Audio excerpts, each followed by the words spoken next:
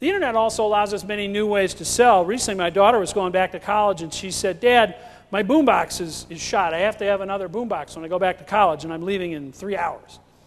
So what did I do? I went on to circuitcity.com. I found the one she wanted. It told me that it was in stock in Arlington, Texas. I said, I want to pick it up.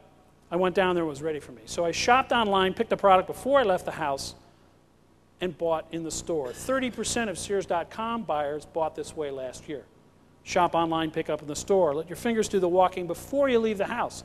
That's a new kind of competition, to have to compete at the product individual level for somebody shopping at home. It's not I go to the store and look around, it's I decide what to do before I leave. There's an interesting business in Japan called Toyomo no Kasuryori. It's 200 years old.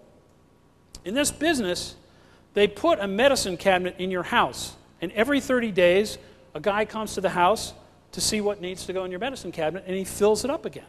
It's an ultimate annuity business. If you get a new prescription, he'll get that. 200 years old.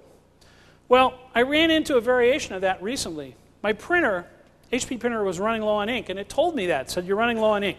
Click here to find out what cartridge you need. So I clicked, and it said, you need a 51645, and I thought, okay, I'll write that down. And then it said, oh, click here to buy online.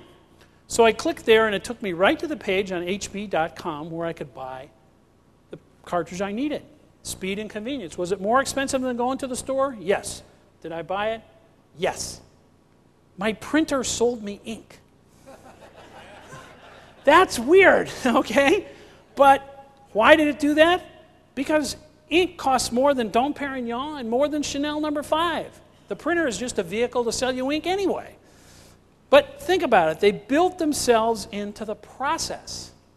How can you build yourself into the customer's process? Is it a life event? Are they getting married?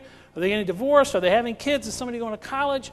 How do you become part of that sale so it's automatic like HP did? Who do you hook up with to do that? How do you have your Kasuryori, right, where it's just an annuity stream?